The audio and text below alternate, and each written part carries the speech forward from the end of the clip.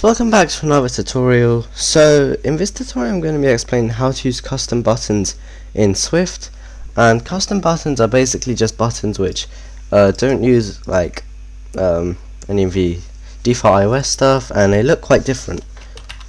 So basically for my example I actually have if I just drag Xcode to the side over here, I actually have two images. So we have a red apple and we have a green apple, and I'm just going to be using these two as my custom button. So it's going to be red, and then when I click it it's going to be green. And yeah, so first what I need to do is I need to add this into the assets folder. So I'll add a new image set and I'll just call this red apple, and we'll just add that in on all three of those. And then we'll just add a new image set and I'll call it green apple, and I'll add this one in for all three of those. And now what I can do is I can add my button in the main.storyboard. So I have these and I can close this now. Now to add a custom button, it's actually quite simple, and it's basically just using an image instead of the actual button text. So if we just center this button, the only problem is it doesn't actually get like change color when it's highlighted, but we can solve that by using a different image for when it's highlighted. So when it's just there, it's gonna be red, and then when I click on it it'll be green, and then when I let go it'll just be red again. So to do this, what I need to do is go to the button and set the default image to so you can see when you click on state it's default. So if I do the default image and I'll just select red apple, oh that's quite large.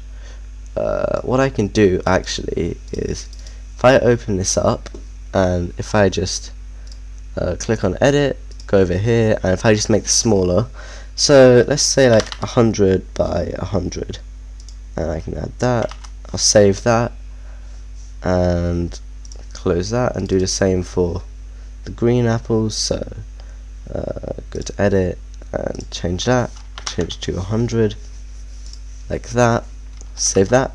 Now these are much smaller, and now I'll just replace these with the smaller versions. There we go. And now why is it not changing? Okay, let's see if it's a bit smaller. Yep, there we go. And now if I just remove this button text, it should be centered.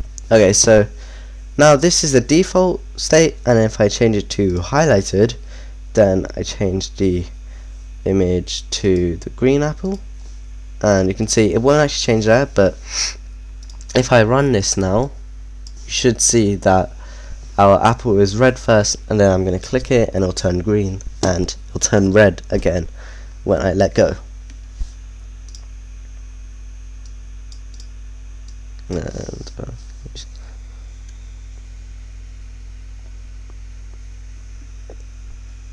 okay, I'm going to click this and it turns a different thing. So it doesn't work as well in this. I just realised that this apple's a bit small, and you do have to have the images already made. So how did I do this? Let me just go here, markup, I'll change this around and I'll just make it like 250, save that, oh oops, save that and close that, and we'll just change this to 250 as well. So you do have to make sure the size is correct, but otherwise it just works pretty well. And you also should make sure that the selected version is just the same thing, but just like darker or just a different shade, because I just used different colored apples because I didn't have time to create two images, but you should do that if that's what you're doing. So yeah, this is how you create a custom image, a custom button, and you can see that now it's good sized. I click on this and it just changes. So if this was a normal button and it said something and then I clicked it, it will be the same thing but a bit darker, and yeah, it'll just act like a completely normal button.